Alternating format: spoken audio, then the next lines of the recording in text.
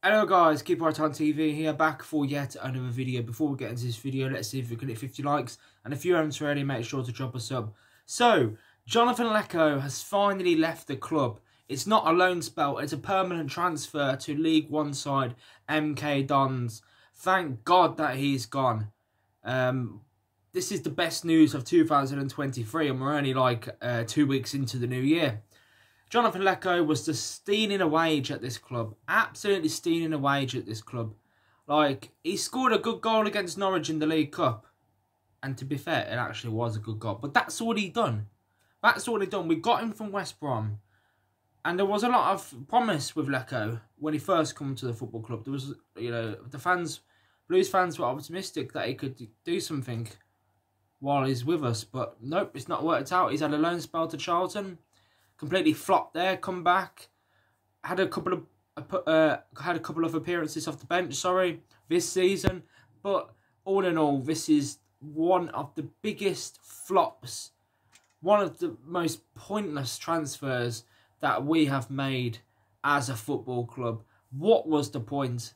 There's a reason why West Brom actually wanted to get rid of him in the first place.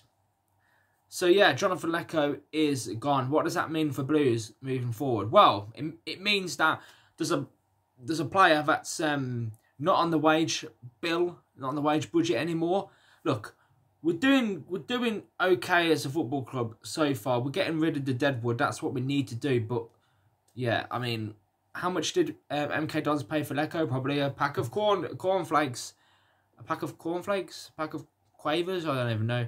But yeah, then what does this mean? What does this mean for Blues? So, Leko has gone.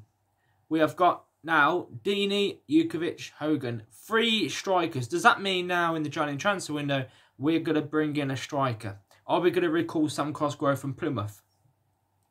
Personally, I don't know. I don't know. Should we actually recall Sam Cosgrove? I want us to get a decent striker. We definitely need a striker. But are we going to do it? And especially in January, who knows what's going to happen? But yeah, I wish him well. Like normally, I don't normally celebrate a player leaving, but this is a rare occasion really because yeah, he has been so abysmal. It is hard to believe how bad he's been. 99% of people watching this video will probably have done a better job than Leko. 1 goal in like 50 games at the club. Yeah, thank God he's gone. And Ivan Sunjic is still at the... I'm just going to bring him up for the sake of it. We've got one out Leko. Ivan Sunjic has got to go next in the summer. We've got him off. We've got to flog him off. But the thing is, we paid £8 million for him, so we're not even getting half of that. We're not even getting half of that. But yeah, anyway, let's see if we can hit 100 likes and we keep on TV here. Make sure to like, share and also subscribe. Thanks for watching, guys. Let me know in the comments down below what you think of this news. And yeah, hopefully we can win tomorrow. Big game tomorrow. We've got to get 3 points. We can't afford to lose 4 in a row because the pressure is going to be on, isn't it? Anyway, keep right on.